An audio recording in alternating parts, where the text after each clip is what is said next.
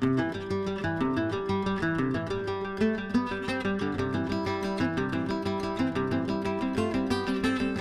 that is a dish of soap and water. And if I take a ring, and I made this out of a bit of spare filament that I glued together, dip it in, we get a soap film that we can make a bubble with. And of course, big whoop, we've been doing that since we were kids. But what about if I take two of them? If I take two of them, pop them in one on top of the other, lift it out gently, and then part them, what happens is I get this kind of convex shape. Now there's a hole in the middle there, the two aren't joined, and this is called a gyroid.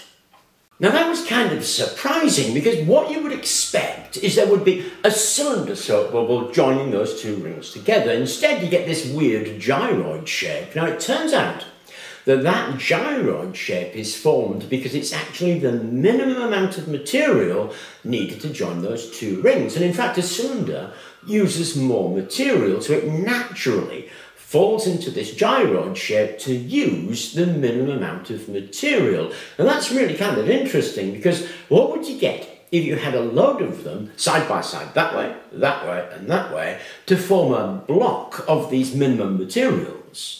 Well, what you get is this, and it's called a gyroid lattice. And it turns out that in nature, it will automatically form, and we've been seeing these all of the time without really realising it. You find them in butterflies' wings, bird feathers, crystal structures, and even the eyes of some animals, because they have amazing properties. The mathematics of it was discovered by Alan Shern in the 1970s, and since then, they've become incredibly popular. Now, if you happen to have Cura, to make a gyroid lattice is incredibly easy.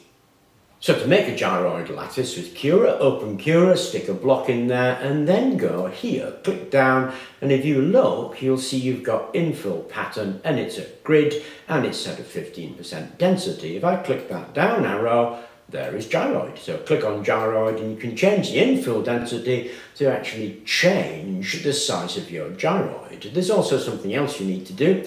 If you go to the shell, you'll see that the worn line count is 2, set that to 0. And the same with the top thickness and the bottom thickness, just set them to 0. Then when you've done that, hit slice and it will auto-generate your gyroid for you.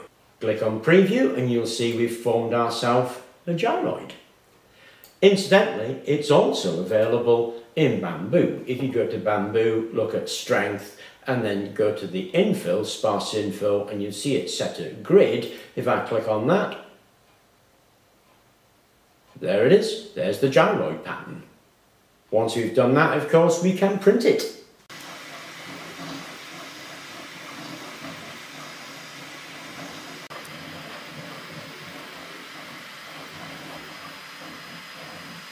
And when you print it, that's what you get. Now, apart from being beautiful in itself, it has 3 astounding properties. The first one is, well, it's a port in itself, and so it doesn't need supports, which is great, because how would you get into those channels to clean them out otherwise? The next one is that it doesn't have a weak axis. You can press them that way, or that way. It makes no difference. It's as strong in every single direction. And the third one is, when you look at it, it looks like it's all one channel going through the block, but it isn't. What it does is separates it into 2 channels that are intimately intermingled, so you can put fluids through there without them actually mixing, but with them being as close as they possibly can. And that one has got lots of interest, especially in this. It's a heat exchanger designed by Advanced Engineering Solutions, and it's about half the size of current heat exchangers, said to be 4 times more efficient, and is destined for helicopters. Now, it is a beautiful design, and if it lives up to its promise, what an awesome advancement. But when you look at something like that, then the other uses of it, I would say, would be really quite obvious, and that would be in things like flow batteries, or maybe the zinc bromide battery that we came up with in previous videos.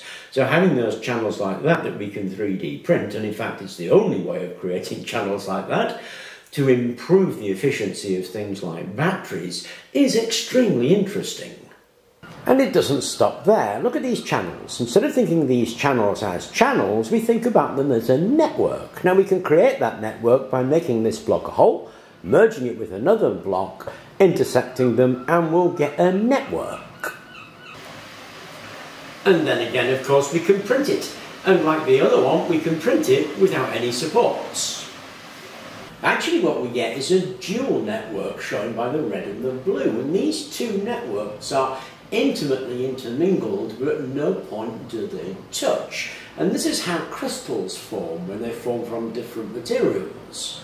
And when it comes out, it is in fact much easier to see that it is in fact two lattices as they move side by side. So what would you use something like this for? Well, you could do what Tesca did and metal plate it and make it electrodes of a hydrogen generation system where he got improved generation. He actually had problems with it because of the metal that he used, but it could be used like that. Or again, you could use it as the electrodes for batteries because they interpenetrate so well. Now, of course, I've made these quite large so we can actually see them, but they could be made very, very small indeed, and that would improve the energy density of a standard battery, as well as the hydrogen generation for a generation unit. So that would be really useful for something like that. This one, as I said, could be used quite well for a flow battery. So we've got these kind of gyroid lattices that have potential to be used in the application of energy generation and storage, which I thought was super interesting. Now, they're plastic representations, so we could do better if we made them in metal, certainly, but there are companies that would produce something like that for you once you give them their design, or you could copper plate it or electroplate it in the metal of your choice. I thought they were absolutely fascinating things with a ton of possibilities, and if you haven't heard about them, you should certainly look into them because of their immense usefulness in potential. Anyway, I hope you enjoyed the video. Thank you very much for watching, and please do remember to like and subscribe.